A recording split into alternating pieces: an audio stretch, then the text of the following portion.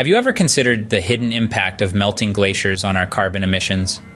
As the world grapples with climate change, one of the most visible signs of our warming planet is the rapid retreat of glaciers. These icy behemoths, once considered immovable and eternal, are melting at an unprecedented rate. But the consequences of this phenomenon extend far beyond the loss of majestic landscapes and rising sea levels. Now, you might be asking yourself, what does a melting glacier have to do with carbon emissions? After all, it's just water, right? Well, not exactly. You see, glaciers are more than just frozen water. They are time capsules holding within their icy depths secrets from our planet's past. As glaciers melt, they don't only release the water they contain, but also the ancient carbon trapped within. This carbon, once safely locked away in the form of methane and carbon dioxide, is now being released into our atmosphere. It's like opening a Pandora's box of greenhouse gases, adding to our already critical carbon problem. Take, for example, the Arctic glaciers. Their rapid retreat has exposed hundreds of groundwater springs, releasing ancient methane, believed to be millions of years old. This potent greenhouse gas, about 30 times more effective at trapping heat than carbon dioxide, is now seeping out into our atmosphere. And here's the kicker. This source of methane wasn't even accounted for in our existing climate models. So, the situation is graver than we initially thought. The melting glaciers are not just causing sea levels to rise, they're also contributing to the increase in greenhouse gases in our atmosphere, accelerating the pace of global warming. It's not just about rising sea levels and disappearing landscapes. Melting glaciers add to the carbon problem too. Now let's delve into the domino effect of this phenomenon, starting from the glaciers and leading to our mountain rivers. As global temperatures rise, glaciers, those magnificent frozen rivers of ice, begin to melt. This meltwater, warmed by the sun, flows down from the icy heights, forming the headwaters of many mountain rivers. As more and more glaciers melt, the volume of this warm meltwater increases, leading to warmer mountain rivers. But why does this matter? Well, the temperature of a river plays a crucial role in its ecosystem. As the waters warm, they can no longer support some of the cold-loving species that once thrived there. These changes can disrupt the food chain, affecting everything from microscopic organisms to large predators. But there's another, less obvious consequence. Warmer waters can also lead to increased carbon emissions. You see, rivers and streams are teeming with life, including countless microorganisms. These tiny creatures feed on organic matter in the water, a process that releases carbon dioxide. When the water is cold, this process is slow, but as the water warms, it speeds up, releasing more and more carbon dioxide into the atmosphere. The warming of mountain rivers is just one of the many ways that melting glaciers can contribute to climate change. But it's a significant one, and it's happening right now in rivers all over the world. It's a ripple effect that starts at the highest peaks and flows down to the smallest streams, impacting our carbon emissions along the way. So how does this all fit into the bigger picture of climate change? Let's start with a basic understanding. Increased carbon emissions contribute to global warming.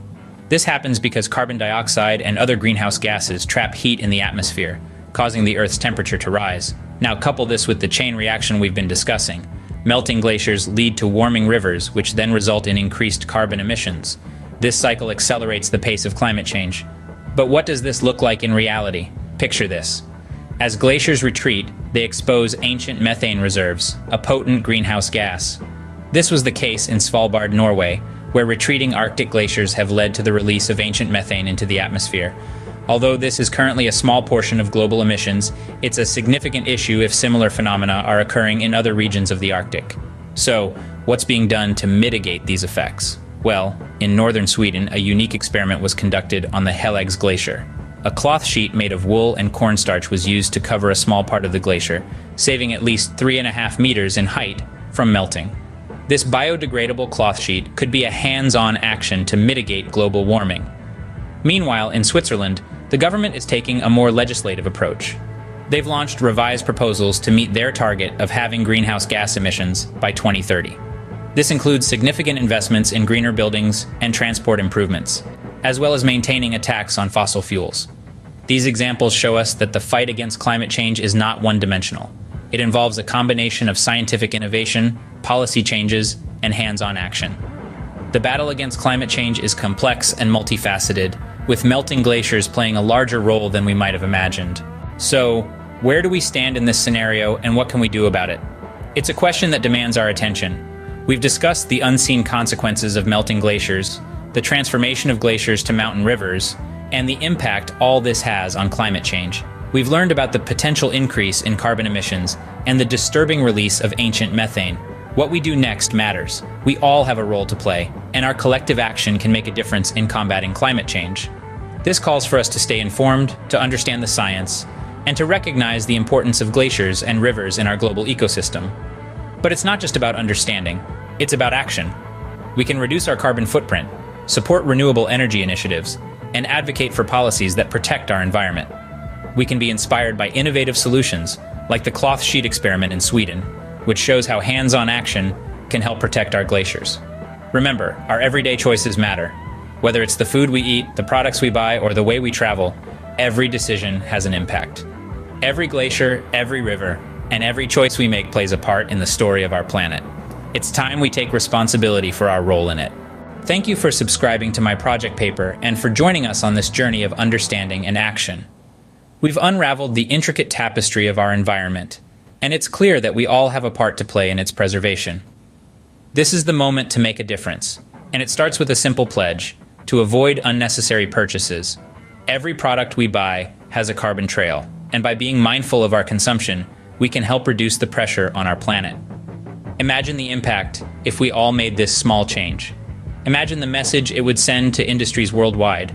This isn't about sacrifice, but about making smart, sustainable choices. It's about understanding that the future of our planet is in our hands. We've seen the melting glaciers, we've seen the swelling rivers, and we've seen the impacts of climate change. Now let's see the power of our collective action. Let's show the world that we understand our role and that we're ready to act on it. Together we can make a difference. Let's protect our planet, one choice at a time. Remember, every glacier saved is a victory against climate change. And it all starts with you. It starts now.